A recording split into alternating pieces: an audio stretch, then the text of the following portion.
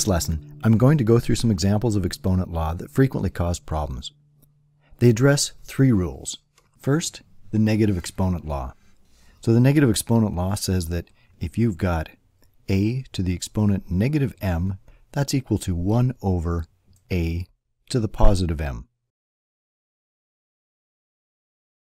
Second rule we're going to look at is the power of a fraction law, where you have a divided by b all to an exponent m, which is equal to a to the m divided by b to the m. And the third law we'll be looking at is the fractional exponent law, which says that a to the exponent m over n is equal to the nth root of a to the m. Let's take a look at the first example. The simplest example is x to the negative 1, which we know from the exponent law is 1 over x. Let's look at a slightly more complicated example, which would be x to the negative 2. In order to do this, let's take the exponent as two separate pieces. There's the negative and the 2. Let's take them one at a time. So we'll start with the negative, and from this example, from the law, we know that the negative is going to make it a 1 over situation. So we've got 1 over. And now we pay attention to the 2 along with the x, and we end up with over x squared. So the key is really to think of it in two steps. First you deal with the negative, you do it as a 1 over, then you worry about the squared along with the x, so you get 1 over x squared. If we're working with a fraction, say we have a over b, and all of that is put to a negative 1 exponent. Remember, it's the same as saying 1 over whatever that is, which is 1 over a to the b. We could go through the algebra, but essentially what it really means is take your a over b and flip it upside down to b over a, to whatever that exponent is, which in this case is 1. So if we had a divided by b all to the negative 2, it would be the same as b over a squared, which is also then equal to b squared divided by a squared. In this example, we first started dealing with the fact that we had a negative, so we're dealing with the negative exponent law, and then we started dealing with the second law, which is the power of a fraction law, where the exponent that was put over the fraction goes on to both the top and the bottom. If we want to work through some of these examples with some real numbers, supposing we had 4 to the negative 2, that would be the same as saying 1 over 4 squared, which would be the same as 1 over 16. In the case of a over b, let's say we had 3 over 8, all of that to the negative 3. We would turn that into 8 over 3 to the positive 3, which can also be written as 8 cubed divided by 3 cubed. Let's do another example which is a little more complicated and combines another rule. In this case it'll be the product rule. Suppose we had 6 to the minus 6 times 6 to the 4th, all of that divided by 6 to the 5th times 6 to the minus 8th. We're going to start off just by simplifying the top. When we've got two like bases here, this is a product. So we've got the like bases of 6 and 6. The product exponent law says we keep the same base and we add the exponents. So we've got 6 to the exponent of negative 6 plus 4. I'm just going to continue on just with the top part of this equation for the moment. And when we add those together, we get 6 to the minus 2. Leave it there for the moment. Now we do the same on the bottom. We've got 6 to the 5th times 6 to the minus 8th. We take those two and we say 5 plus a minus 8, which is the same as subtracting minus 8. So we get 6 to the minus 3. Now we've got a somewhat unusual circumstance here where we've got negative exponents on both sides, the top and bottom. So we could go, it's 1 over 6 squared divided by 1 over 6 cubed. We can think back to the simple example where we had a over b to the minus 1, and we know that that simply turns it upside down, where we end up with b over a. That means we can simply take this and turn it upside down. So we end up with 6 cubed divided by 6 squared. So we turn it upside down, and then we can change the exponents each to be positives. And as a final step, we've now got a division question where we've got the 6 cubed over the 6 squared. In division, we keep the same base and we subtract the exponents. So this is going to be equal to 6 to the exponent of 3 minus 2, which of course is just 1, which is just 6. Those were some examples working with a negative exponent. Now we're going to start looking at fractional exponents. 16 to the exponent x is equal to 2. As we move further along in the course, we're going to start using something called logs or logarithms to address these kinds of problems. But there is a way to solve this, particularly with simple numbers, without having to use logs. So let's backtrack a little bit first. We know that when we take the number 4 and put it to an exponent of 0, we get 1. If we take the number 4 and put it to the exponent of 1, we get 4. Take the number 4, put it to the exponent 2, we get 16, and so on. We also know from talking about the negative exponent law that if we take 4 to the negative 1, we get 1 over 4. And if we take 4 to the negative 2, we get 1 over 16. So we can see that the numbers here are getting smaller as fractions, although by making the bottom number bigger. What we've got happening here, though, is we're starting with a big number, a whole number, and we're ending up with a smaller number. So we went from a big number here to a smaller number over here. Most people's first reaction is to think about division. But division isn't quite what we need to be doing, because remember, we're working here with an exponent. So we're asking, what exponent do we need to get to a smaller number? Well, you can see here that increasing to whole numbers as the exponents, that just gives us a bigger number. So that's not going to help us. So we know that x isn't going to be a whole number. And we know that x isn't going to be a negative number. So what's left at that point? Well, what's left is the space in between 0 and 1, which are the fractions. So let's focus on that question again. 16 to the exponent x is equal to 2. I'm going to take that 16, divide it by 2, and I'm going to get 8. Then I'm going to take that 8 and divide it by 2, and I'm going to get 4. I'm going to take that 4, divide it by 2, and I'm going to end up with 2. If I look at all of these 2's I've left over, I got 1, 2, 3, 4 2's. So I've got 2 times 2 times 2 times 2 equals 16. 2 times 2 gives me 4, times 2 is 8, and times 2 is 16. So 2 to the 4th is equal to 16.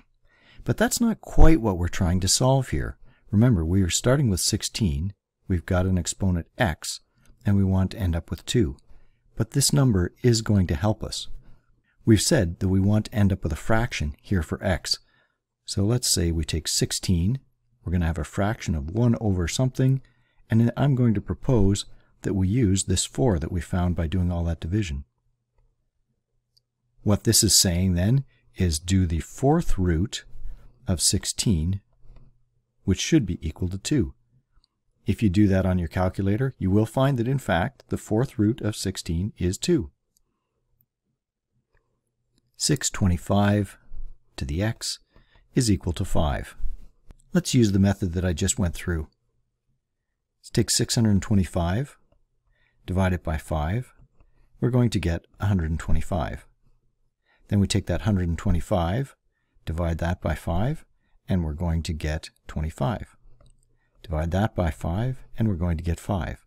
So we end up with 5 to the exponent 5 is equal to 625. Using that approach then of saying let's take the 5, we know we're going from a big number to a small number, so we know we're going to have 625 to some kind of a fractional exponent. We can propose that we're going to take that 5 and make it 625 to the 1/5 exponent, which is the same as saying it's the 5th root of 625. And if we check that out, the 5th root of 625 is in fact equal to 5. Let's move on to looking at the power of a fraction. Let's take an example of x squared is equal to 1 over 25. To tackle this problem, first of all, I see I've got a positive whole number. I don't have a negative there. So if I had a negative, then I would be anticipating that, well, a negative we know gives me a 1 over type of situation. But we don't have a negative here. We've got a positive. So since we've got a positive, and we're going to end up with a fraction, that means my x is going to start off as some kind of a fraction. I don't know what it's going to be yet, but I know it's going to be some kind of a fraction. The good thing here is in the examples, in the questions we're going to be doing, you're never going to get anything more complicated than a 1 over type of fraction. So this method will work in these circumstances. We know we're looking for x to be some kind of a fraction. So let's think about that then for a moment. How would we solve this if it was just a regular algebra situation? We could look at it and say, okay, well, x squared, we want to get x alone, not x squared. Remember from algebra that whatever you do to one side of an equation, you do to the other. So I want to get just an x from an x squared. So I'm going to do the square root of x squared is equal to the square root of 1 over 25. This side, doing the square root of the square, gives me just x. And here I have the square root of 1 over 25. Now, another way of writing this would have been to say 1 over 25 to the exponent 1/2. The fractional exponent of 1/2 is the same as a square root. And remember, from the power of a fraction rule, we know that that same exponent applies to both the top and the bottom, the numerator and the denominator of a fraction. So I can simplify this to be x is equal to the square root of 1 divided by the square root of 25. The square root of 1 is, of course, just 1, and the square root of 25 you can do on a calculator if you don't recognize it right away to be 5. So we found a value for x of 1 over 5, or 1/5. 1/5 squared is equal to 1 over 25. And if you think about it, 1/5 squared is the same as saying 1/5 times 1/5. To do that, we multiply the 1 times the 1, which of course we get 1. 5 times the 5 gives us 25. Look at another example. X cubed is equal to 1 over 512. Following that same approach, this time we'll do the cube root of x cubed. What we did to this side, we also have to do to the other side, so we do the cube root of 1 over 512. Remembering that the cube root can apply to the top and the bottom, so we can apply it to the numerator alone and then the denominator alone.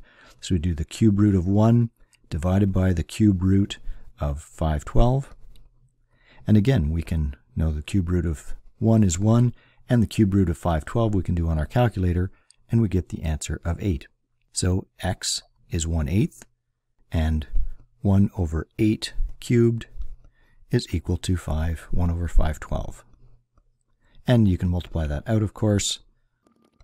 1 times 1 times 1, of course, is 1, and 8 times 8 is 64, times 8 is 512. Let's look at a minor variation of this as well. X to the negative 2 is equal to 1 over 25. In this circumstance, we've got two things going on. We're ending up with a fraction, but we do have a negative in this circumstance. So we can also say then, we could simplify, instead of having x to the negative 2, we can also write that as 1 over x squared, which is equal to 1 over 25. That's fairly easy to see now that x squared has to be equal to 25. So x then is the square root of 25, because if x squared is equal to 25, then x is equal to 5. So 5 to the negative 2 is equal to 1 over 25. Let's continue looking at power of a fraction.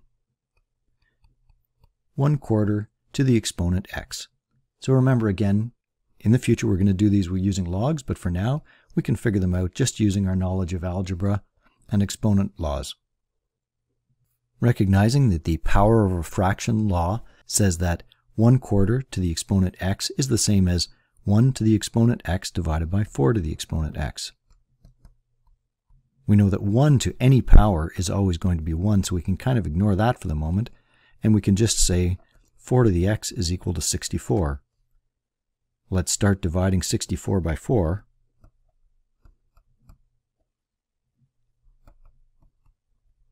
Keep going.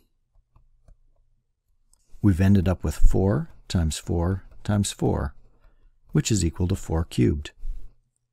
Based on that, we can now conclude that x is 3. Let's try that out in the original equation. 1/4 to the exponent 3 would be the same as 1/4 times 1/4 times 1/4. 1's across the top are 1. 4 times 4 is 16. Times 4 is 64.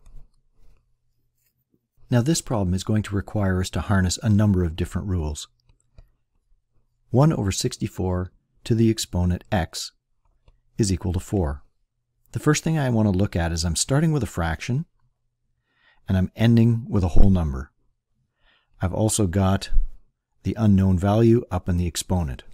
First thing I want to do is start thinking about how am I going to get from this fraction into a whole number. Well, remember, if I have a fraction of 1/64 and I put it to an exponent of -1, that's going to give me 64. So I can be pretty sure that my x is going to be a negative exponent. However, if I just do a -1, now I've got 64, so I've got a much bigger number than what I want to end up with here. Right, 64, I want to end up with 4. So I've got to get from a bigger number to a smaller number. Thinking back, the way to get from a bigger number to a smaller number when we're working with exponents is using fractions. So a fractional exponent is going to allow us to take that 64 and make it smaller. So I want to see if my number here is a multiple of 4. I can either start testing some roots, so I could try the square root, the cube root, the quad root, and so on, or I could say 4 times 4 is equal to 16. Times 4 is equal to 64. So I've got 1, 2, 3 4s altogether, so I've got 4 cubed. What I've now got is I figured out that I've got a negative here, and I've got a 4 cubed. So if I take my 1 over 64 and I put it to an exponent of -1 over 3, I will get 4. Another way of writing this is I'm looking for 1 over the cube root of 64 is equal to 4. This next question I think is mostly just people not reading the question carefully. If you get something that says find the positive exponent base for this expression, it means the base needs to have a positive exponent on it. Seems pretty obvious, but let's take a look at an example. If we have 9 cubed times 9 squared times 9 to the -10th. Applying the product exponent law, we know that we keep the same base and we add the exponents. 3 plus 2 is 5, minus 10 gives us 9 to the -5. The question asked us for the positive exponent base, which means they're asking you to convert it into 1 over 9 to the 5th. Fairly simple, but some people were missing it. The final question, again, comes a little bit down to wording. Some of the questions ask us to find the smallest possible base for an expression. Let's try an example. It might say 64 cubed times 8 squared. I see right away there's a relationship between the 8 and the 64, because I remember that 8 times 8 is equal to 64, so that's helpful. So I'm thinking the 8s are a good starting point, and I've got an 8 here. However, I also think that, well, 8 is also 2 times 4, and 4 is like 2 times 2. So if you remember when you used to do factoring, you might have done factoring in a previous grade. This is essentially a factoring tree, so we've ended up with 2 times 2 times 2, which is equal to 2 cubed. 2 cubed is equal to 8. We can take that 2 cubed and replace the 8 with that 2 cubed. So I'm going to put a couple boxes here. I'm going to say this is for the first one, which is the 64 cubed times the 8 squared. I can take the 8 now that I've just said is 2 cubed, and I'm going to plug it into that spot. So I've got 2 cubed. I've replaced the 8 with a 2 cubed because I've said they're equal to each other. They're equal to each other. Now I'm going to tackle the 64. 64 is 8 times 8. And that 8 I just said was equal to 2 cubed. I could go down and I could say, well, it's 2 times 4, and then that's 2 times 2. But I've already figured out it was 2 cubed, so I've got 2 cubed times another 2 cubed. If I apply the product exponent law, I know that 2 cubed times 2 cubed is 2 to the 6th. So I can take that 2 to the 6th now and plug it into this box. So the 2 to the 6th is replacing the 64. So I've got 2 to the 6th cubed times 2 cubed squared.